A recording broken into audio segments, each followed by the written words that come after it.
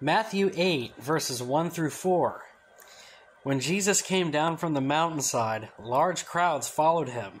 A man with leprosy came and knelt before him and said, "Lord, if you are willing, you can make me clean." Jesus reached out his hand and touched the man.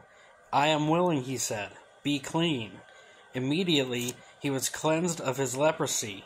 Then Jesus said to him, "See that you don't tell anyone, but go, show yourself to the priests and offer the gift Moses commanded as a testimony to them."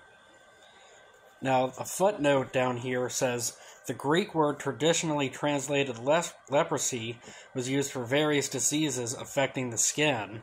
So it could have been leprosy, it could have been something similar to leprosy, but regardless, Jesus healed that man with that skin disease.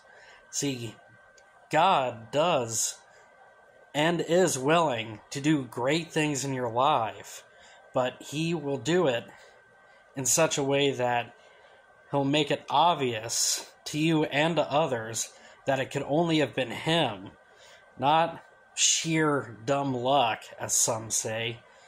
God will do great things. He's willing to do great things in your life. You get the blessings, but he will get the glory.